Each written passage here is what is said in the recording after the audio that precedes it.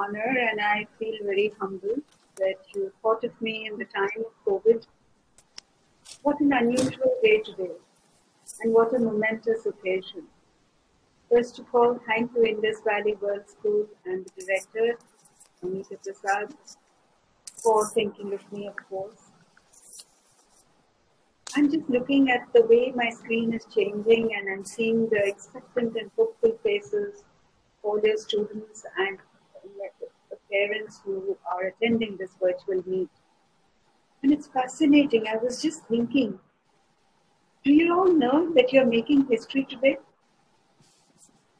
Not everything always has to be in a glorious, in a glitzy atmosphere.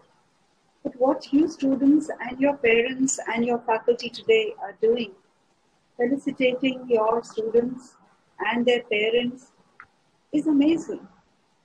How many people will be able to do such a thing, to have a virtual meet, to even think of it, to have the commitment to do it?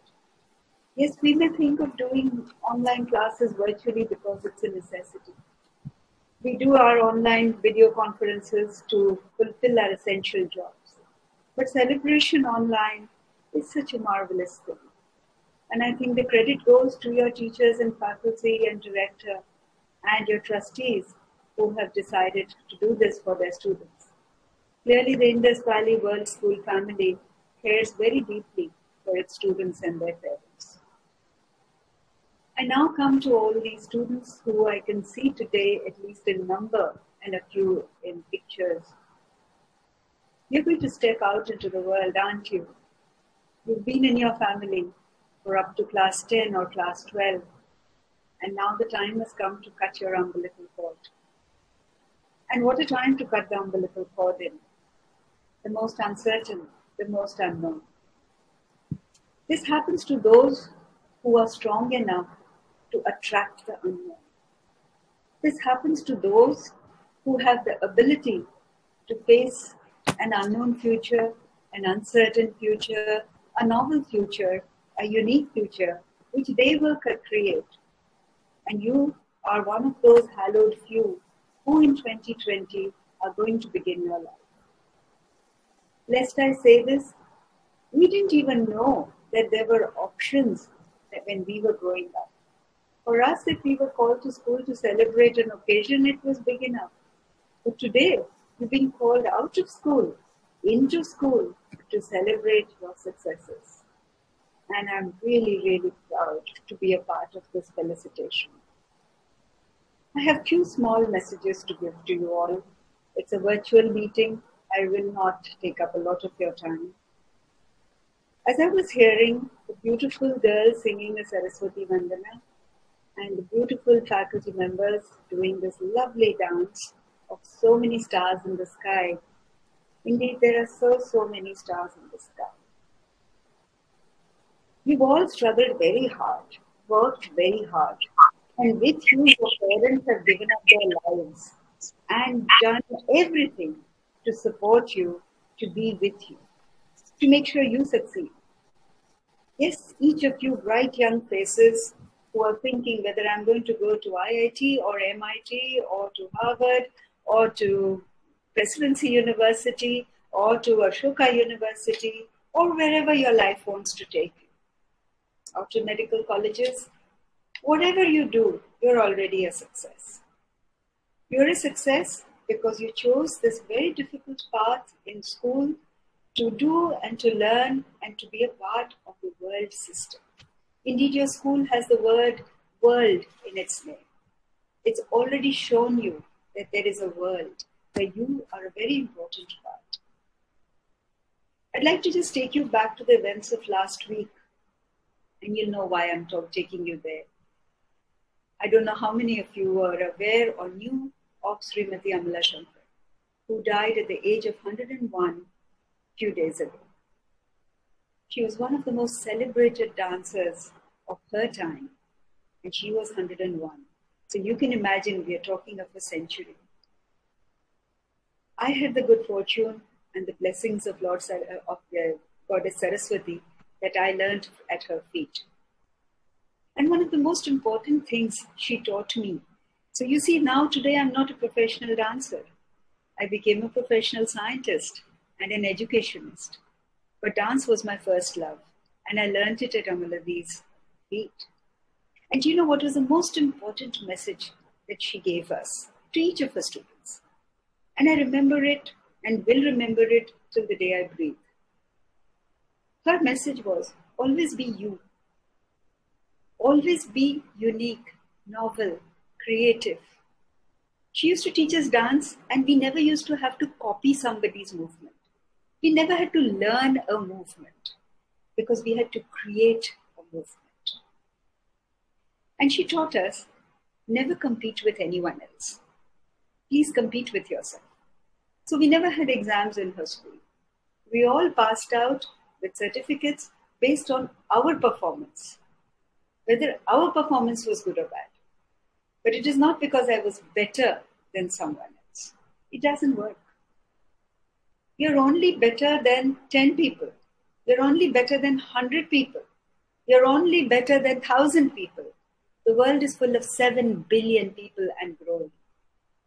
But can you be better than yourself? Can you be better today than you were yesterday? And will you be better tomorrow than you are today? It won't matter if you become a successful engineer. It won't matter if you get the highest marks or if you just learn something and marks didn't matter. As long as whatever you learned was your learning, not what your various teachers made you understand with the best of their ability, but you didn't understand, then you didn't learn. What you loved, what you held close to your heart, will serve you throughout life. So you could ask me now, so if dance was your first love, why did you go to science? I loved dancing. I still love dance. Dance enriched my life so much, it taught me to follow every dream I had. I dreamt I would be a scientist. I dreamt I would be a teacher. And it was the learning from dance and my guru that this happened, that I could dare. I could dare to do what I dreamt. Do not ever, ever fall into a competitive rut. I use these words very negatively. And I do that because you are more important than the competition. Each one of you. Each one of you is so, so precious, so necessary to change the world, that if you spend your energy competing with your friend or your enemy or your neighbor, we will lose you. We will lose your talent. I can see your glowing faces, and each of you is so beautiful. This lovely young man with his mother smiling behind him, this lovely little girl with her father smiling behind her, and so many others. And your trustee, Mr. Gupta, is beaming with pride. Do you know that each and every one of you was created unique? The DNA in your genes. Now I go from dance to my second passion, which was biology. We are 7 billion people on this earth, and not two of us are identical. Even identical twins have something different from each other. So each of you is very precious, and you are there to fill a role which is only done by you, because what you have, no one else has. Now discover your strength, discover your dreams, and chase them with your passion. Don't do something you don't like. It doesn't matter if you don't do anything for some time. You don't have to have that race. I have to finish class 12 when I'm 16. I have to finish my college when I'm 19. I have to finish my master's and my PhD by the time I'm 26. Nobody cares.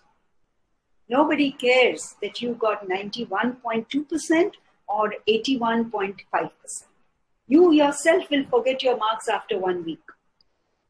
What will matter is what you took away from Indus Valley World School. You will remember your friends, you'll remember your teachers, you'll remember the scary moments when you were standing outside the class because you were caught doing something naughty. You will remember the time you played a prank on your teachers, the time you hid something from your parents. That's what will matter. You will not remember, oh, I could have got 10 more marks in my physics exam. Who cares? You like physics? You will live with it.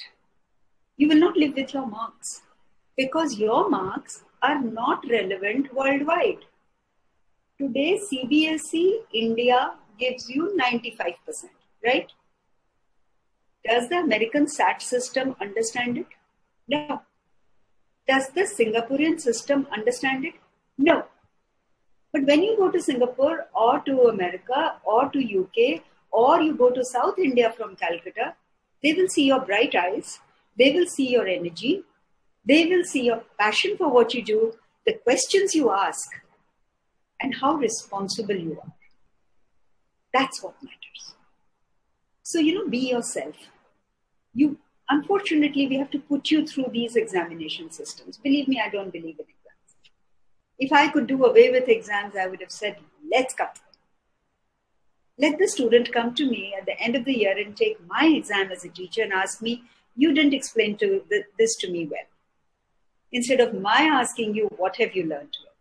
It should be the other way around. And we're working very hard at our end to change things. Of course, change takes a long time. It takes many generations. Maybe your children will see change. And even if that happens, I'll be very happy. And I hope you remember that I said this today. But the present system of education is really burdening you with the wrong things. It is telling you to become a competitor. It is telling you to gain high marks. It is telling you to give up your playing time. It is telling you to give up time with your family. No. Go back. Go back and do all that you wanted. I had enough time for dance and I didn't have enough time to go to tuition, so I didn't go to tuition. So I didn't come first in class, which is my badge of honor. I still made it through life. I did dance also. I did science also. I swam also. I played pranks on my family. And I was a nuisance to most people, which was great. They're not going to forget me. So don't become boring, whatever else you do. However, remember to be responsible. Some of you are going to step into college, and since I run a university, I must tell you, very fashionable and very heady and very powerful to stage a protest against the establishment. Well deserved, well done. If you have the confidence to protest and for the right things, protest. Don't do it because you have to. Don't do it if you don't have a message. And if you protest for something, make sure you succeed in getting what you asked for. And don't ever do it in a way which is not dignified. We see nowadays, we were also students. We also bunked classes. Believe me, we did mass bunking. But we were really respectful of our teachers. We would never use disrespectful language towards our teachers. Nowadays, I see in the newspapers, whatever the students say about us is all over the front page of the newspapers. And I find it so shameful. I find it shameful not because it's me who they are saying it against. I have not done those things. But I'm ashamed of the students who step below their dignity and say things which don't become an educated person.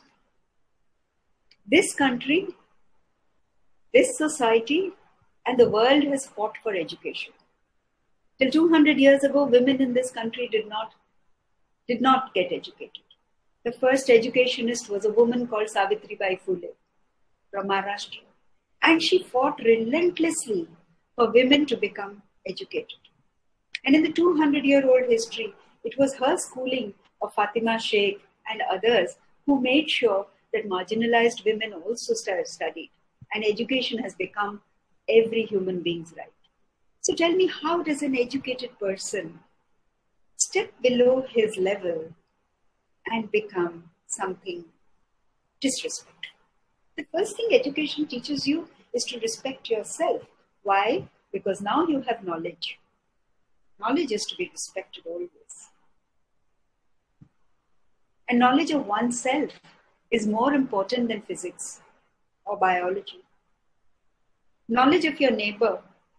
I've learned with great, I must tell you, it has been my major learning has happened in the last 6 years as the Vice Chancellor of Presidency. I thought I'd been to college and got a PhD degree and been all over the world. But what I learned about human beings in the last 6 years, I'm so lucky that I got this job so that I could see people up close. It's the first time I understood how many layers our society is made of, how many problems every individual has.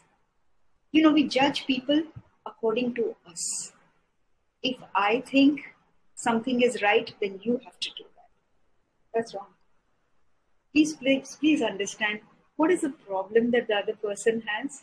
You may not even know such a problem exists. And every problem has to be respected if we want to help and if we want to solve it. So compassion is something you should take away as you step out of Indus Valley World School today. Compassion, respect, passion, and knowledge. All of these will go a long way. Whether you desire to stay in academics or not, it doesn't matter. But whatever you do, you must do it well. You want to become a householder? Do it to the level of perfection that people, and you will feel happy in every moment in your beautiful home. You want to become a shopkeeper? It should be a shop where everyone wants to go because the shopkeeper is a unique human being. You want to become an engineer? Make sure none of your bridges collapse. Any bridge that you have touched should not collapse. Look at our doctors today, how they are saving lives at the front line. What did society do to them 2 years ago? We were busy beating them up because somebody died. Was that right? If there was a wrong to be corrected, does physical abuse of another person correct it? No, there's a way, which is what I wanted to say. There's a way to protest. There is a way to correct things. I want to leave you all today with a message that you are the most important person in your life. Now, that does not mean that the next person in the world is not important. But if you respect yourself, you will respect another person. One day you will stumble and the other person will help you, give you a helping hand.